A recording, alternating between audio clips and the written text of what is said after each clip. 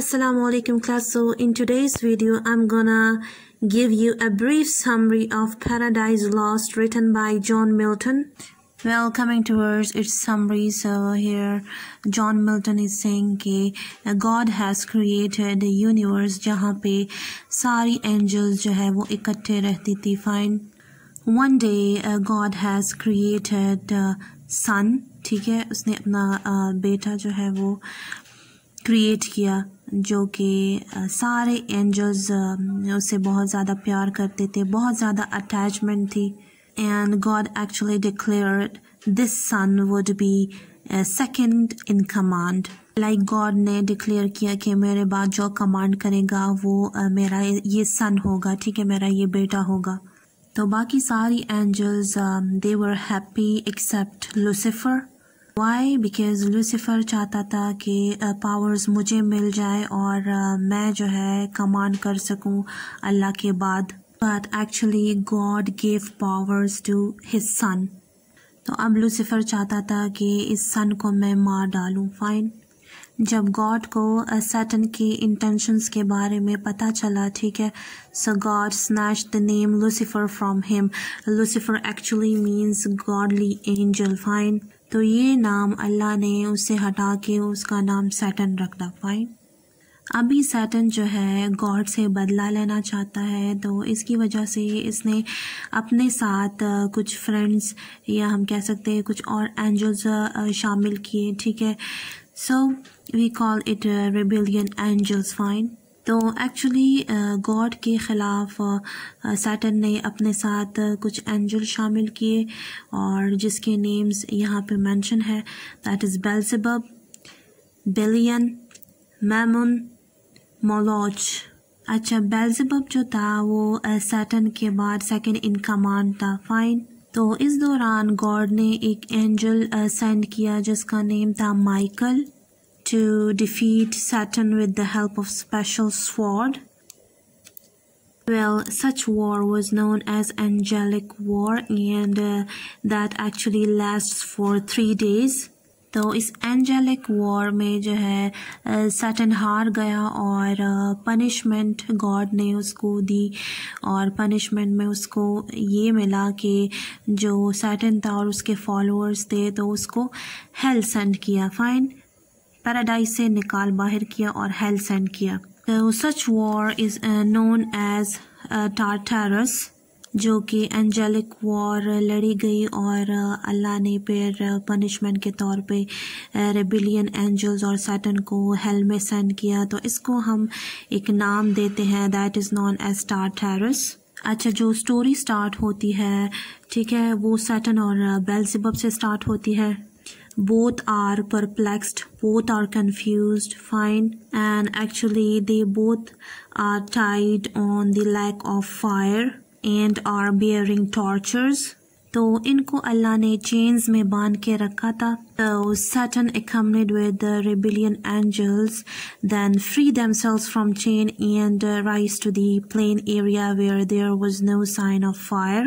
Satan ने खुद को और रेबिलियस एंजल्स जो है उनको छुड़वा दिया उस चेन से और प्लेन एरिया पे चले गए जहाँ पे फायर का नामो निशान तक नहीं था. So they decided to take revenge from God again after free themselves from chain. अच्छा, सैटन और जो बाकी रिबेलियस एंजल्स थे तो वो डिग करते थे अर्थ को. ठीक है, so from the underground they find actually minerals and gold. So actually with the help of gold they built a capital city in a hell whom they named as Pandemonium. Here we go. Okay, so the main architect of Pandemonium was Mulciber. अच्छा, Mulciber ने Pandemonium को construct किया था, build किया था. Fine. अभी जो है सैटन और बाकी रिबेलियस एंजल जो है तो उन्होंने इस Pandemonium इस जगह में एक डिबेट स्टार्ट की. ठीक है, कि हमने जो है गॉड के अगेंस्ट लड़ाई करनी है, लड़ाई करनी चाहिए या हेल में ही हमेशा रहना चाहिए. सो यहाँ पे सैटन का फेमस कोट है, ठीक है, जो कि मैंने बुक से लिया है. "Tis better to reign in hell than to serve in heaven." तो ये एक्चुअली सैटर्न का स्पीच था। इसमें सैटर्न कहते हैं कि जो हेल है तो उसमें राज करना बेटर है then to serve in heaven. Well, it was Moloch who begins and pleaded for another open war against God. Okay, so while discussing such stuff, they came to know that God has created beautiful creation. That was Adam and Eve. Well, actually Eve was made from the rib of Adam. अच्छा, तो God ने इनको garden of Aden जिसे हम कहते हैं तो उसमें रखा। नाउ सैटर्न को भी पता चला and Saturn wanted to destroy the creation so that to take revenge from God. Now to destroy the entire creation, Satan is planning to come out of hell.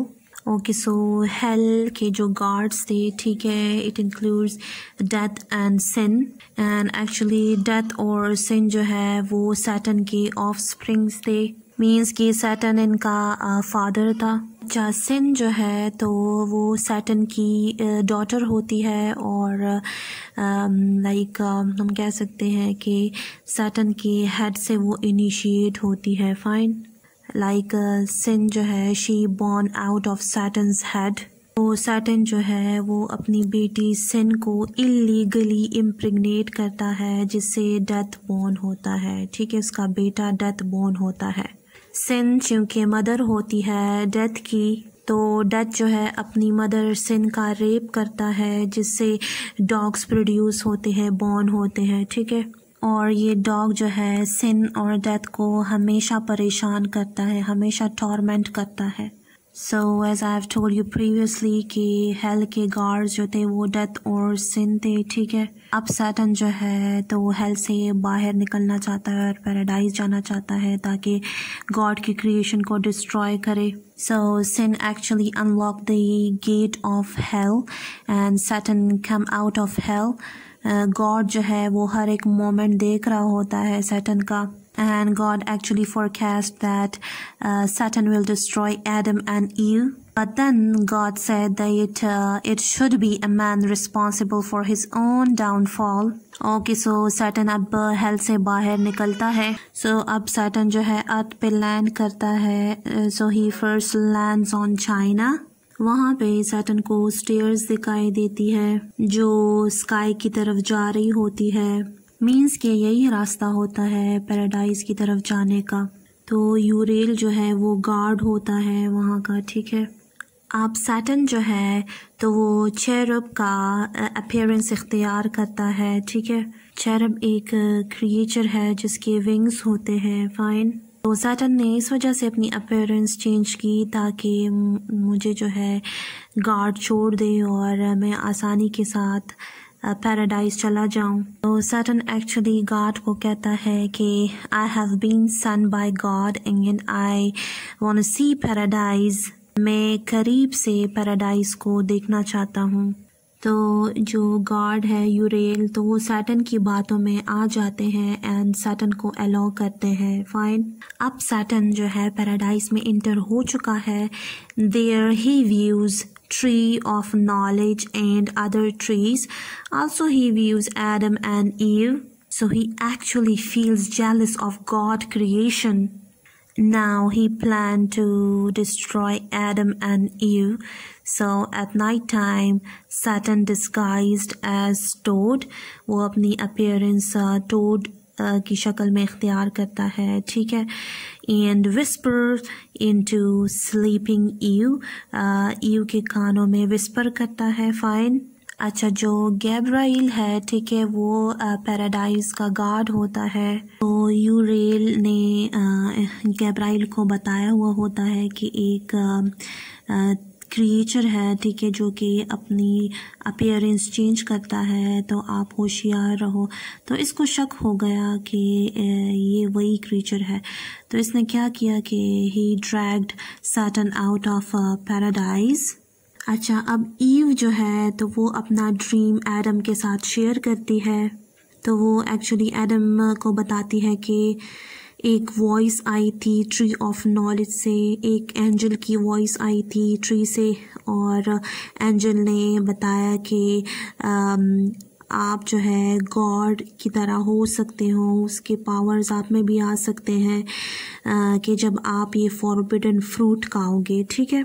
तो एक्चुअली जब forbidden fruit आप खाओगे तो God की तरह आप भी बन जाओगे। सो एडम एक्चुअली ईव को बताता है कि ये जस्ट तुम्हारा ड्रीम था और इसके बारे में सोचना भी मत, क्योंकि ये फॉरबिडन फ्रूट है और जो कि अल्लाह ने मना किया है तो हम उसे नहीं खा सकते। ओके इसी दौरान गॉड ने एक एंजल सेंड किया जिसका नाम था रेफेल and he actually tells about Saturn. Okay, now what? Satan disguises as serpent and he speaks effectively and flawlessly. So Satan अपना appearance serpent में change करता है, ठीक है, और वो बहुत ज़्यादा effectively और flawlessly बातें करता है, बहुत अच्छी अच्छी बातें करता है ईव के साथ। तो ईव astonish हो जाती है, हैरान हो जाती है कि जो सरपेंट है, सांप है, वो ह्यूमन वॉइस में किस तरह से बातें कर रहा है। तो यहाँ पे एक्चुअली सैटन परसुएट करता है, कन्विंस करता है ईव को कि मैंने फॉरबिडन फ्रूट खाया है, इस वजह से मुझ में पावर्स आ गई है और मैं जो है इंसान के वॉइस में बोल सकता हूँ, इफ़ेक्टिवली बातें कर सकता हूँ, फ्लॉलेसली बातें कर सकता हूँ। Then ewe sad it can bring death to us, तो इस वजह से मैं इसे ईट नहीं कर सकती। So a serpent said, I have eaten such fruit but death never touches me। बल्कि इससे तो नॉलेज क्रिएट हो रही है, ठीक है। तो एक्चुअली सैटन ईव को इन बातों में लगाता है, तो ईव जो है उसकी बातों में आ जाती है एंड वो फॉरबिडन फ्रूट खा लेती है। When Adam realizes उसने बोला कि doomsday तो अभी डन है, as he loves Eve so he also ate that fruit। वो ईव से बहुत ज़्यादा प्यार करता था, तो उसने बोला कि अगर इसने ये फॉरबिडन फ्रूट खा लिया है और इसे अभी डेथ आएगी तो मैं भी इसे खा लूँगा, फ़ाइन। तो वो भी लाइक उसकी मोहब्बत में खा लेता है। अच्छा, जब एडम और ईव दोनों फ्रूट खाते हैं, ठीक है, फॉरबिडन फ्रूट खा लेते हैं, तो उनमें शेम का फैक्टर आता है और दोनों में लस्टफुल फीलिंग्स आती है एंड लस्टफुली सेक्स करते हैं, फ़ाइन। अच्छा, जब एडम और ईव दोनों सोकर उठते हैं, soon they realizes they had committed biggest sin। वो दोनों बहुत गुस्से में होते हैं, कंफ्यूज्ड होते हैं और एक दूसरे को ब्लेम करते हैं। अच्छा, इसी दौरान God send son of God to paradise to pass judgement and give punishment. सो अब एक्चुअली जो सन ऑफ गॉड है तो वो पनिशमेंट देगा। अच्छा, वो कहता है सन ऑफ गॉड के अब एडम एंड ईव के चिल्ड्रंस होंगे और उसके चिल्ड्रंस मारेंगे सरपेंट्स हेड को, while serpent will forever bite humans by their head and all women will give birth by pain and Adam and all of the men have to labor to hunt। अच्छा, और food जो है तो वो paradise से नहीं मिलेगा, मेहनत करनी पड़ेगी फूड को फाइंड करने में और मेहनत और मजदूरी करके जो है फूड मिल सकेगा। अच्छा, जो सन ऑफ गॉड है तो एडम और ईव को पैराडाइज से निकाल बाहर करते हैं। So now what? Satan becomes happy that he has destroyed Eve and Adam। अब वो हेल की तरफ जाने का सोचता है, ठीक है। अच्छा, अब सैटन यही सोचता है कि जो डेथ और सिन है, इसकी जो ऑफ स्प्रिंग्स है, तो उन्हें अर्थ पे लैंड करना चाहिए ताकि अर्थ के लोगों को तबाह बर्बाद कर सके। Now Satan wanted to go back to hell and congratulate rebellious angels। Now he views कि सारे angels जो है serpent बन गए हैं and they sounds like hisses जिस तरह से स्नेक्स की आवाज़ होती है, तो सारे सरपेंट्स अभी बन चुके हैं, सारे एंजल से सरपेंट बन चुके हैं, ठीक है, और वो स्नेक की तरह आवाज़ें निकाल रहे हैं. So actually Son of God punished them as they will remain serpent forever.